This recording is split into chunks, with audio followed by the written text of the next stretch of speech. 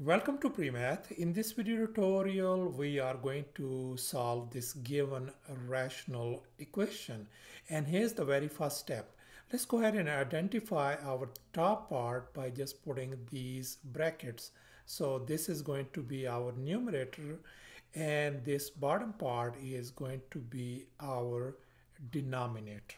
Let's look at the numerator part. This one I have just copied it down on the right hand side, and let's go ahead and simplify these two fractions. We're going to add them by using a crisscross method by multiplying crisscross, just cross multiplication.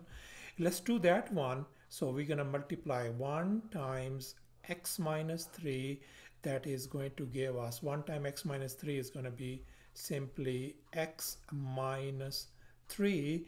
And let's do the other way around, and we're going to multiply this 3 times x plus 1. That is going to give us plus 3x, and then plus 3 times 1 is 3, divided by, let's focus on these two denominators, this one, x plus 1 and x minus 3. Let's multiply them out. So that is going to give us x plus 1 times x minus 3. So that's our top part. Negative 3 and positive 3, they are gone. So on the numerator, we're going to have x plus 3x is going to make 4x divided by x plus 1 times x minus 3. Let's focus on our original equation. The top part of this left hand side could be replaced by this part 4x. So I'm going to write down 4x divided by x plus 1 times x minus 3. Now let's focus on the denominator part. This one I have just copied it down on the right hand side. Let's go ahead and simplify that one as well by using a crisscross method. So let's go ahead and start working on that one. If we multiply 2 times x plus 1, we are going to get 2x plus 2, and now we are going to multiply the other way around. So this is, we have a negative 1. Okay, be careful with this. A negative 1 times x minus 3. When we multiply negative 1, because of this negative sign, so that is going to give us a negative 1x. Negative 3 times negative 1 is going to be positive 3, and at the denominator we are just going to multiply these denominators, just multiply them out. So we are going to get x minus 3 times x plus 1. All right, on the top, as we can see, 2x minus x is going to give us 1x, and 2 plus 3 is going to be 5 divided by x minus 3 times x plus 1. So our this denominator part, the could be written as this part. We just simplified that one out.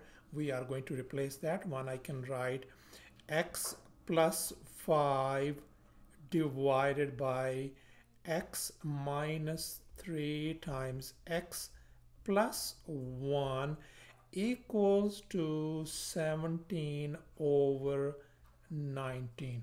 Now in the next step, we are going to simplify these fractions by using this fact over here, the rule.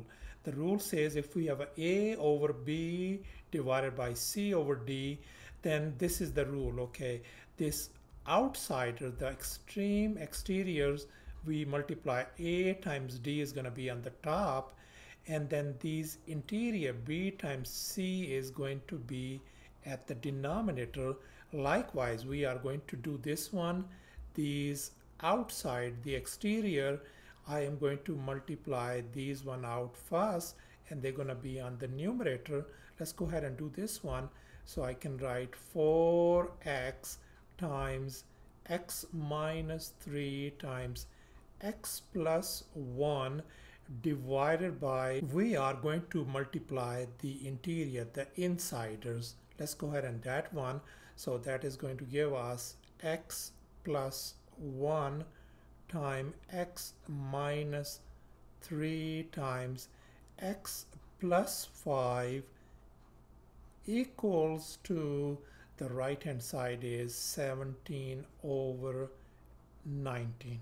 And now as we can see that this x plus 1 cancels out this x plus 1, this x minus 3 is gone with this x minus 3, so we are simply ended up with 4x on the numerator divided by x plus 5 at the denominator equals to 17 over 19.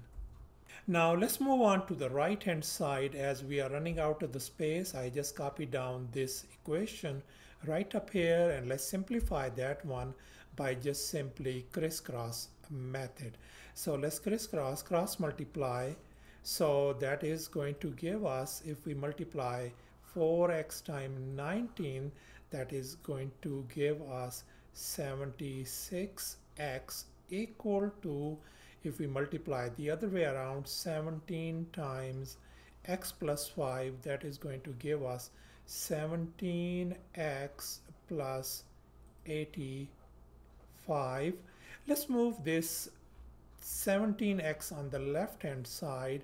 So we're going to have 76x, and this become negative 17x equal to 85, and that is on the left hand side. That is going to give us 59x equals to 85. Let's isolate x by dividing 59 on both sides. So this 59 and 59 is gone, so x turns out to be 85 over 59.